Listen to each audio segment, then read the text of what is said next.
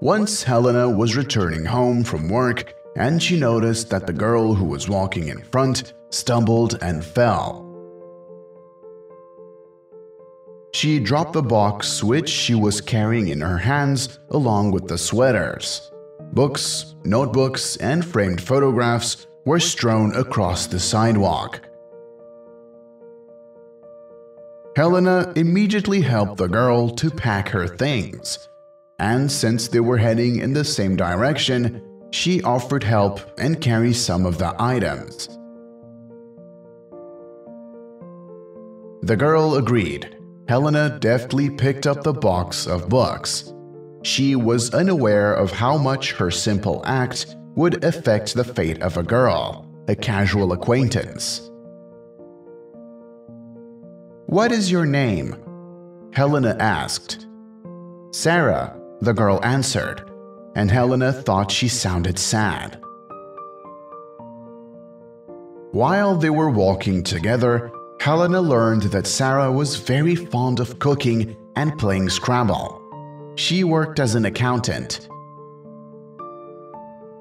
"Today," said Sarah, "is not the best day of my life, to be honest. I broke up with my friend."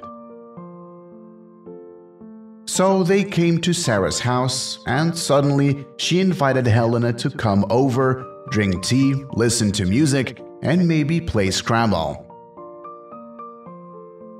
Helena had no plans that day and therefore agreed. So the evening passed pleasantly behind a casual, cheerful conversation. Then Helena went home.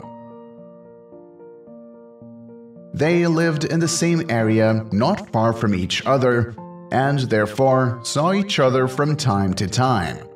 They even had dinner together a few times. One day, Sarah gave Helena a wedding invitation. "I want you to become bridesmaid. It is very important to me." Sarah's offer surprised Helena a little. They could have had a wonderful time talking over coffee, but Helena didn't think Sarah valued her friendship so much.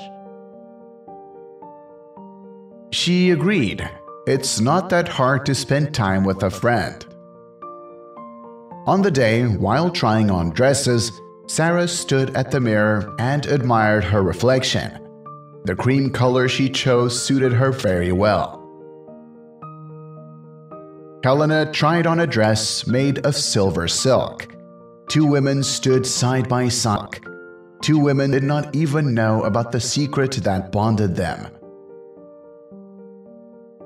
They were alone in the fitting room, and Sarah suddenly said, "Do you remember the day we met?" Helena nodded. "Have you ever wondered why I needed to carry so many things that day?" she began. "The fact is that on that day the boss yelled at me for the cause, but I was so upset that I decided to leave without warning. Quit work and go to my parents to the farm. But after we spent time together, I realized that if I had left, I would have lost these wonderful minutes and everything that would follow further in my life.